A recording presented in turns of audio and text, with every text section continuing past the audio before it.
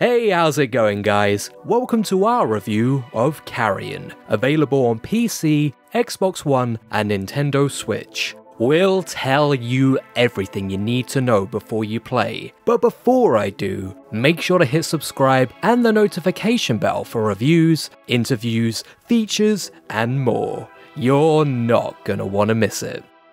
Carrion is a reverse horror game developed by Phobia Game Studio and published by Devolver Digital, in which, rather than fighting a looming monster menace, you are the monster menace. Yes, you start off as a small red creature imprisoned in a lab, and it's your mission to evolve, get larger, and eventually take your revenge on your human captors. However, while many of the scientists will try to run away from you, it won't be long before you're matched against more competent foe, sent to blow you to pieces. It's a really unique concept, and coupled with retro 8-bit graphics, I've been dying to play this game for ages. But now we can get our hands on it, is it any good?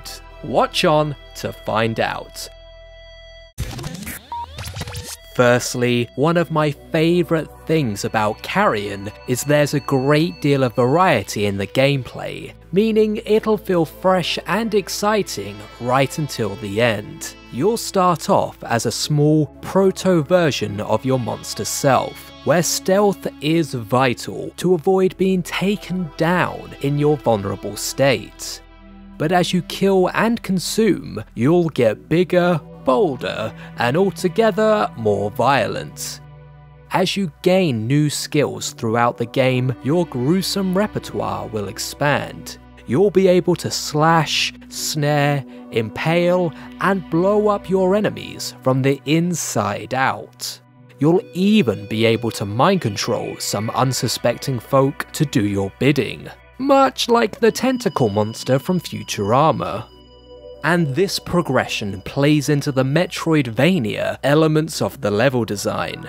As you grow in size and skill, you'll be able to reach certain areas that were once inaccessible. This adds a satisfying dose of non-linear exploration to the gory carnage. Not only is each map really well designed, the level of detail is super impressive too. Beakers will break if you knock them over, vents will buckle under your weight, and the blood of your victims will splatter all over the walls. These may seem like small, cosmetic details, but they go a long way in making the experience more immersive. A special mention must also be made for the creature design, which looks like something straight from John Carpenter's The Thing. Even in pixelated form, it evokes a sense of cosmic horror that gave me chills, despite me being the one controlling it. And on a more technical level, it feels great moving around as the monster too. I don't think I've ever played as a protagonist, if that's the right word, quite as unique as this. From hanging onto the ceiling with stringy tendrils, to oozing the amorphous form across the floor, and even dashing into enemies at frightening speed. It's all in keeping with this ineffable beast. Although the game looks great, the sound design is arguably even more impressive, and truly elevates Carrion into the upper echelons of gaming. Each individual thwip of your tentacles, the sounds of body parts exploding, and the screams of your victims all make it feel a lot more unpleasant and real than the visuals would first suggest. Chris Valesco's score is equally chilling, complementing the sense of hopelessness that this terrifying hellscape exudes. And the in-game music is far from passive, as it'll ratchet up the tension when you're about to make a kill. It's the blood-soaked cherry on the cake.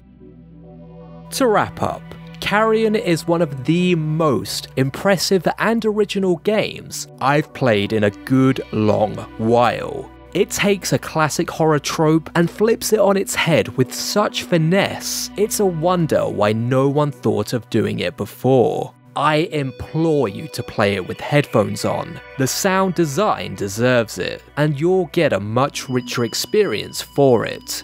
But what did you think of Carrion? Let us know in the comments below, and don't forget to hit subscribe for more videos like this every single week. See you next time.